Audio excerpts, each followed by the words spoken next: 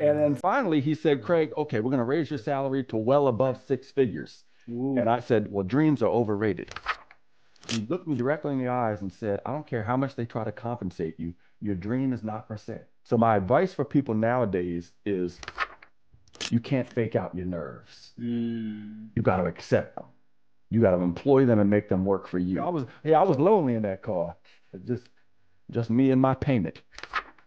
Most people will say something like this. Raise your hand if you'd like to receive 52 emails from me. Hi there, welcome to another episode of Confident Storytelling Podcast. And this episode is quite a special episode because I had the opportunity and privilege and honor to interview one of my speaking idols and my coach, Craig Valentine. So, if you don't know, Craig Valentine is an MBA award winning speaker and trainer who has traveled the world helping millions of people and hundreds of organizations reap the profitable reward that comes from presenting with impact and persuading with ease. As a motivational speaker, Craig has spoken in United States, Taiwan, Canada, Jamaica, Qatar, England, Bahamas, India, Hong Kong, China, and so on and so forth. He is the 1999 World Champion of Public Speaking for Toastmasters International. He was awarded as the Salesperson of the Year three times, is also an award winning management trainer and recipient of Congressional Achievement Award. He's spoken in many corporates and world class universities like NASA, MIT, HP, and so on and so forth. He's the co founder of World Class Speaking Program, which helps up and coming speakers and speech coaches turn their presentation and programs into huge profits. He's also the founder of Speak and Prosper Academy, which helps presenters transform their speech, transform their audience, and transform their bank accounts by becoming masterful speakers in high demand. In this episode, we covered a range of topics covering his journey, how he got into coaching, what were the moment he felt that it is all worth it, to also talking about some of the big misconception people have, how you can be a better salesperson, and also we did a live experiment where he had to choose between whether you focus on content or you focus on delivery. This episode of about 30 minutes has the potential to really change your perspective towards speaking and storytelling. So let's get started. Let's welcome Craig.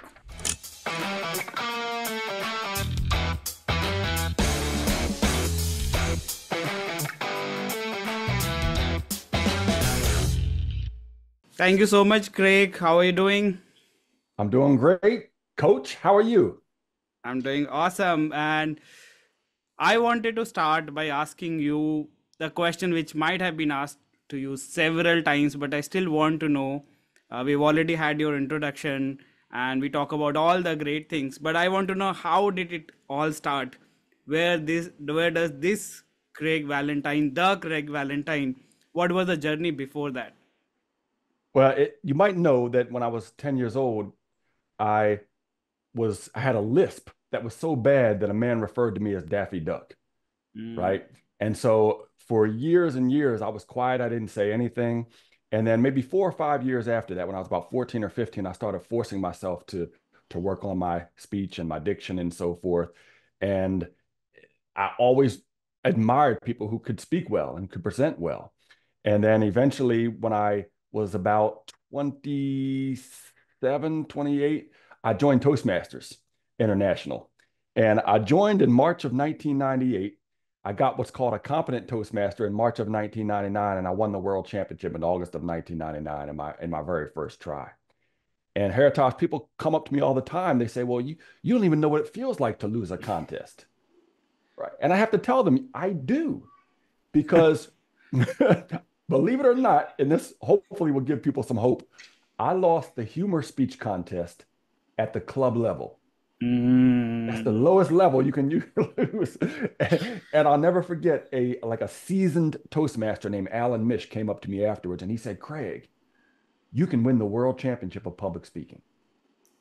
And Haritosh, I was like, what are you talking about? I just lost a humorous speech contest at the lowest level, the club level. What are you talking about? He said, I don't care. He said, the only thing wrong with your humorous speech was that it wasn't funny.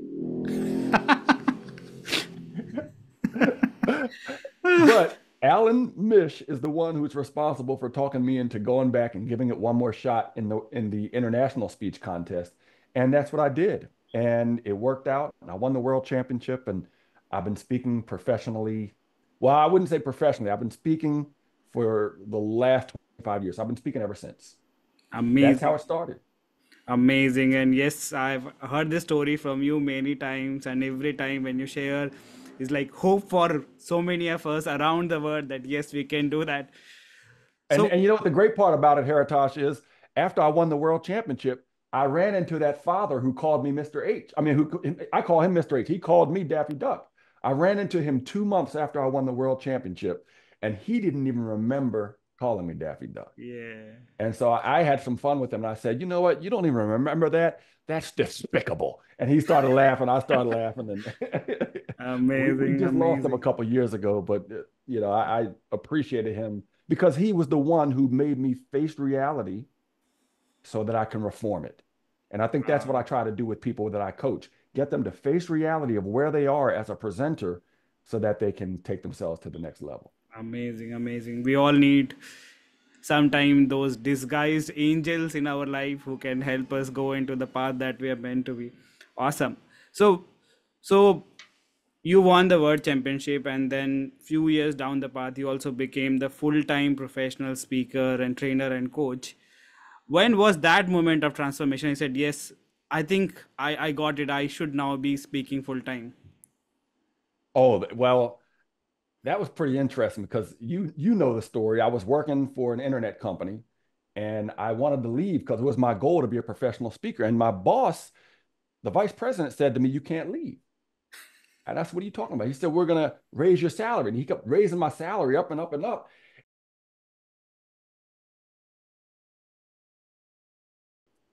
And I think what happens with a lot of people, Haritosh, is they let the good life get in the way of the best one. I had a good life. I had a good job. If they were ready to pay me a lot of money, keep in mind, this is like the year 2000, Wow. 1990, like 2000. And we let that good get in the way of the best. And my wife told me, don't let the good get in the way of the best. Your dream is not for sale. So I went back in there the next day. I looked the vice president in his eyes and I told him, I said, my wife said my dream is not for sale. But the bottom line is I left. I left. And here's some more hope. That very year, I spoke over 100 and I think it was 160 times Wow. in 44 states and 5 countries. Been running Amazing. my mouth ever since. Amazing. Amazing. So let's talk about you became a full-time speaker and trainer and coach. And as many people as I talk to who are at that level, they always have that one moment which feel like this is all worth it. This is what I have been preparing and I've been doing this. What was that moment for you when like, yes, this is what I was supposed to do? So I'm in Cleveland, Ohio. I'm giving the commencement ceremony to the University of Phoenix. Okay, University of Phoenix is a little bit different because like the average graduate is like mid 30s, right? These are people who took a different route. And so there are probably 4,000 people in this orchestra hall. And before I got up to speak, as the people were coming in, the graduates were coming in, you could hear their children yelling out things like, "That's my mama," or "That's my daddy," or "That's my," and it just touched me in such a way that Haritosh, for the first time, I'll be honest, for the first time, I didn't think about myself at all when I took the Amazing. stage. And I was just poured everything out into them. And I got up there and it was the greatest engagement I've ever had. And then when I went and I sat down, I knew something was special about it because when everybody came up to get their degrees, almost all of them walked to the side and just came up and shook my hand and then Wow. just came back and walked in. I was like, this is what it's all about. And we took pictures afterwards and it was the kids came up to me. So it was just one of those transformational moments where I realized this is what speaking is really about. It's not about me, Start it's over. all about them. And it's even Absolutely. about their future and their kids as well. So that was one of those Amazing, Yeah, amazing. we And that's made it. what you always teach. It's always what's in it for them, not for me, because audience comes first. Yeah, Amazing. because if you really think about it, even way back in 1999, when I was going through the contest, every time I would win a contest, they would give me a trophy and they would give me pats on the back and attaboy, great job. But I remember there was always one guy who would come up to me and he would say, good job. Are you going to win the next one? Mm. And I would always say to him, look, man, can I just enjoy this one? He's like, yeah, but are you going to win the next one? And I even said to him back in 1999, my statement was, I don't know. I just want to touch lives. I just Brilliant. want to touch lives. Here's the interesting thing, Haritosh. Every time I reached out my hand to touch a life, somebody put a trophy in it. Hmm. But here's what Yeah. I tell people. I never reached for the trophy. I always reached for the life. So Wow. the advice that I try to give people when they're in this business is just asking them a question, which is, what are you reaching for? Because if you really reach out there to touch lives, I think you'll be rewarded beyond what you ever imagined. And So so true. that's what it's about. Awesome. Thank you so much. Now let's change gears. We talked a lot about your journey, your story, but let's talk about what you're expert at.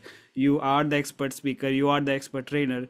So I want to know, what do you think is the biggest misconception when it comes to, public speaking and storytelling and all the related field. One misconception that you've seen over the years, but it still continues for a few decades. I think it's like I thought when I first got into speaking that it was all about memorizing words, Yeah. right? And I was so nervous because I was like, if I miss a word, then I'm going to be done. What do I do? And I realized that it's not about memorizing your speech, it's about internalizing it. It's about Absolutely. understanding it idea for idea rather than word for word. So, what I like to get people to do is find a way to tell your story. Mm. If you tell your story, then you're going to remember the point and they're going to remember the point. Give you a quick example. You know this, but 2 days after I won the world championship, I'm walking in the Chicago airport. My wife is on one side of me, and I'm carrying this gigantic crystal trophy, just Right. walking through the Chicago airport, Chicago Midway Airport, not O'Hare, but Midway Airport. And I'm people are looking at me like, well, who is that? And Heritage, you already know. I thought I heard a lady say, "Is that Denzel Washington? Is that?" But this is when I realized my life would never be the same. This petite lady in a pink dress runs up to me in the middle of the airport and just starts reading I'm looking at the trophy right now. She starts reading the bottom of my trophy. And she said, 1999 world champion of public speaking. Wow. Say some things. I'm in a little airport. I'm speechless. But that's when I realized no matter where I go in life, people are going to say, would you mind saying some things? So I came to the fundamental understanding about my life and really about any speaker's life, any presenter's life. I can no longer get ready to speak. I have to stay ready to speak. My motto is don't get ready, stay ready. And if you have a collection of your own stories and you have a collection of what I call foundational phrases, you are always ready to speak. I don't know what questions you're going to ask me, Haritosh, but I'm Yes. ready, right? Because I got a story for pretty much probably any question you ask. Everything. Yeah, You that's even what. talked about coaching. When you brought up coaching, it brought up a story for me. You know, here I am. I just won the world championship of public speaking in 1999. I get a call from a guy who says, Craig, my name is Wade Randolph. I'd like you to coach me on my speech. I said, Wade, I'm just a speaker. I'm not a speech coach. I wouldn't even know where to start. He said, I'll pay you. I said, that's a good place to start. And so I start coaching Wade. I have no idea what I'm doing, but for some reason, Wade keeps coming back. And the more he comes back, I keep finding out more ways to help him. And then all of a sudden, the word spread. Hey, Craig Valentine is a coach. So I got more clients. I started finding out more ways to help them. But it wasn't until I had a conversation with my good friend Darren LaCroix, who's the 2001 world champion of public speaking. He said, Craig, once you realize that you are actually also a speech coach, things are going to open up for you. And that's exactly what happened. So my advice for people nowadays is jump into what you fall into Yeah. because there was a reason you fell. Jump into what. So when I actually jumped into speech coaching with my full body and mind and spirit, man, I was able to touch more lives. So jump into what you fall into and tell Absolutely. your story. Amazing, amazing. And you would have heard this from hundreds of your fellow students, but you live in our heads. So every time every time I'm speaking to somebody, I said, yeah, I need to get ready, I need to have a lot of content, and say, you know what, my coach Craig says, don't get ready, stay ready, say yes, and then figure it out. And now I've got a new one as well. So thank you so much. This is such an honor to have you. And my major, this podcast is called Confident Storytelling Podcast, and you brought up the importance of storytelling. Right. Now, And you know what? What else, Haritosh, is yes, the reason why I might live in people's heads is not because there's something special about me. It's because I realized that good speakers speak to be remembered, great speakers speak to be repeated. repeated. Right. Absolutely. And the way you get repeated is with those foundational phrases, such as don't get ready, stay ready. Stay The ready. foundational phrases, such as your dream is not for sale. The foundational phrases, such as which Marshall Goldsmith later wrote a book about, what got you here won't get you Won't there. get You you know, there. these are things that people are going to remember, they're going to repeat. And when they get to a certain fork in the road, they might take a different direction because of something that is repeating in their head. So that's an important part. Story, point, foundational phrase. You can do that, you'll be beyond what most speakers ever do. Absolutely, absolutely. And that's what we have been following you. Once we learned and became certified world class speaking coach, we learned from you, and that's what we teach our students as well. So my next Excellent. question to you is about habits. Like, we all know that first we build our habits, then our habits build us. So somebody who's trying to become a coach, a trainer, and presenter, what are some of the habits that you want to say that they must have these habits to become what they want to become? Well, it's different for each, but for a speaker, you have to have the habit of looking at life as a story. Mm, So what I would do is it's much easier now because we have phones, right? We have these yes. phones. I have an app that's called Reflect Lee, Reflect LY. And Mm, anytime I get an idea or a thought, I capture it, right? Because I think it was, what's the guy's name? Uh, Ken Blanchard. It's one of those guys who said that an idea, when it comes into your mind, you have 37 seconds before it leaves. wow. And if you don't capture it within 37 seconds, it's gone. And so I make sure that I capture my genius. That's a Yes. habit. You got to capture your genius. The things that come Capture. now, 98% of what you capture might be garbage, but that 2% is gold. And so that has to be a habit. Another habit is, and I'm going to do this, I'm going to have a 30-day, 30 story challenge. Mm, And here's how it's going to go. You're going to have to tell a new story every day for 30 days. But here's the catch: the story you tell has to have happened to you within the last 48 hours. wow. That's the way you can get, because that's how I think. I'm constantly collecting my stories. And if you do that, then that's something you can do as a presenter. As a coach, the real habit is about forcing yourself to listen more. Mm, When I'm coaching people, not on the podcast here, because this is different, but when I'm coaching somebody, I like to follow the 80-20 rule, where I'm spending 80% of the time listening and 20% of the time asking and guiding. And if you can do that, then I think you can be a very successful coach because you're bringing the best out of them. And that's what we do as a habit for coaching. awesome. Thank you so much. And totally agree to all of this. In fact, I also follow, I have so many apps, and I say to everyone, doesn't matter whether you are an app person. I have a copy that I keep, I call it story bank. So every time something is happening, I'm noting it down somewhere that I don't want to miss that part, the reflection. And I didn't know that study of 37 second, but it is very important. So I'm sending it myself to WhatsApp or putting it some app, but I don't want to miss that, because yes, once that is gone, that is gone. You'll probably remember It's it gone. after And a the work, couple of years, couple decades. I don't know yeah, when you will remember. we think it's coming back. We think, oh, that thought will come back. No, it's gone. It's now It's it's gone. in the ether. And now somebody else is getting rich and famous and touching lives off of your idea. You just Mm, never captured it. So I want to make sure that I capture everything.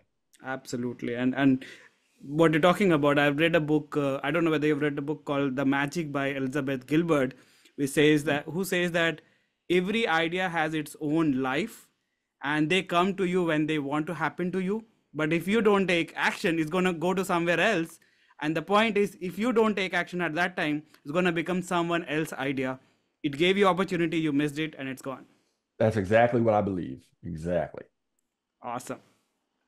So now let's talk about a little controversial, not a big controversial, but there is a there is a lot of people who solely focus on the contract or script writing, and there is also a school who only focuses on the delivery.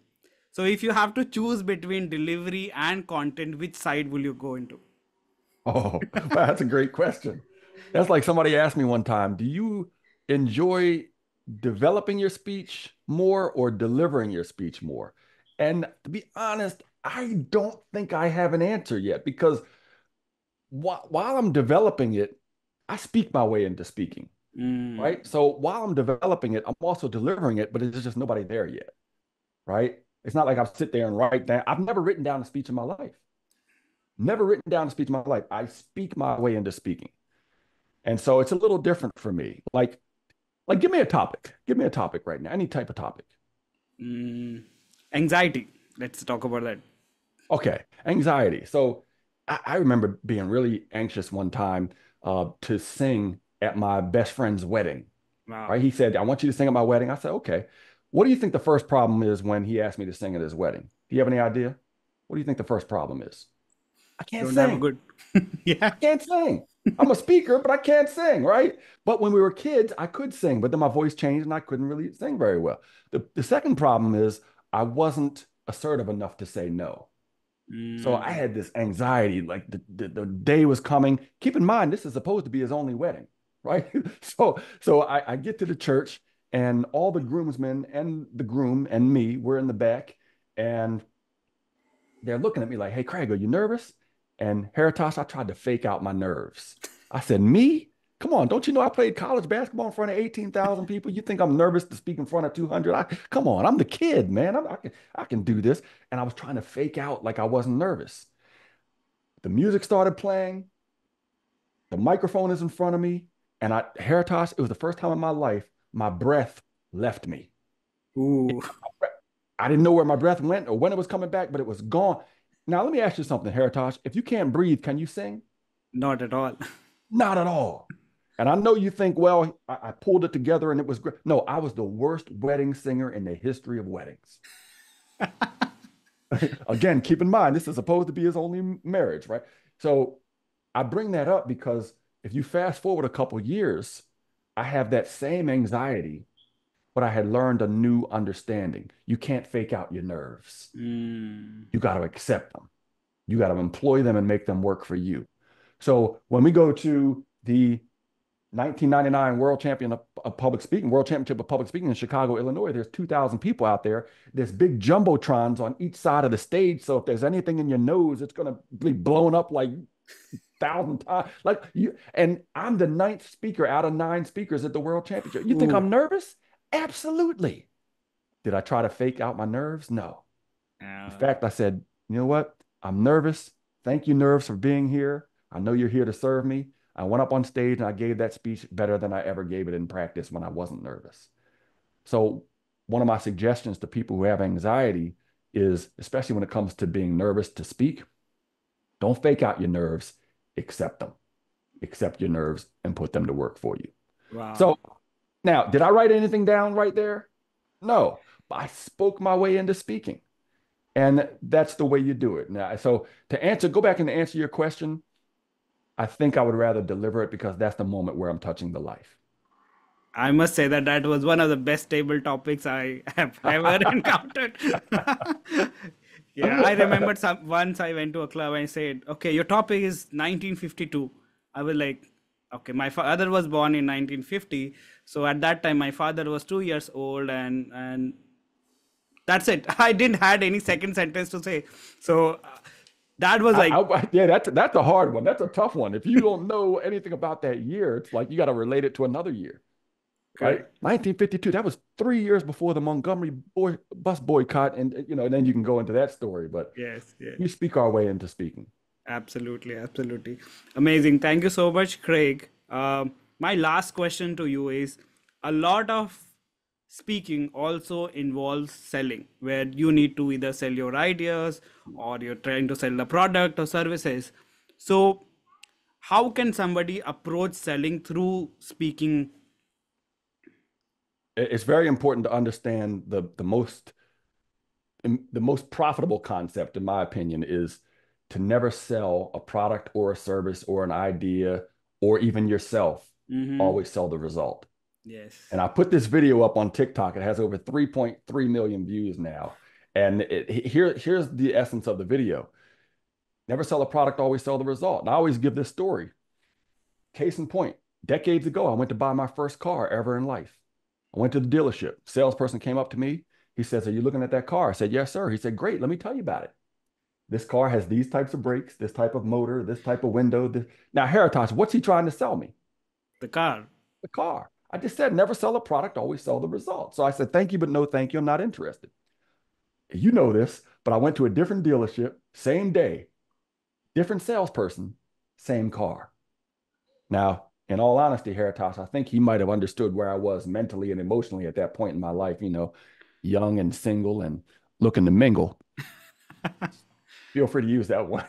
So he walks up to me, he says, "Are you looking at that car?" I say, "Yes, sir." He said, "You're going to look good in that one." Uh-huh. He said, "Yeah, man, you're going to be flying down the road. The wind's going to be blowing through your hair. And the girls, let me tell you, the girls will be all over you." Haritosh, you already know, but what do you think I did? What do you think I did? Sign the check. Yeah, I said, "Where do I sign?" He made the sale not because he sold me the car, but he sold me the results. Yeah. And he lied. I always tell people I was lonely in that car. Just me and my payment. What I tell people is never sell a product, never lie, but never sell a product or a service or an idea or change. Always sell the result. So when it comes to sales, it needs to be what's in it for them, right? And one way you can do that is you can do it's what I call a results generator. If I was to say, okay, you need to imagine yourself. You need to understand that imagination is the best nation in the world. What I can do is use the phrase "so that you can." Imagination, so that you can. Anything that follows that is going to be a good result. So Right. that you can find yourself moving towards your goals and dreams and aspirations even while you're asleep. So that you can feel the providence and serendipity at your back, pushing you, dare I say, effortlessly towards your dreams. So that one day you wake up in it. Right? So if you can just put what it is you want them to do, and then you say "so that you can," whatever follows that is going to be a really good result. So never sell the products, always sell the result. And here's the other thing, Haritosh, we want to put the result before the resource. Yes. I always ask my audience, I say, raise your hand if a year from now you'd like to be 3 times better than the presenter you are today. All hands go up. I say, great. Then for absolutely free, you can go to one of my websites, which is 52speakingtips.com.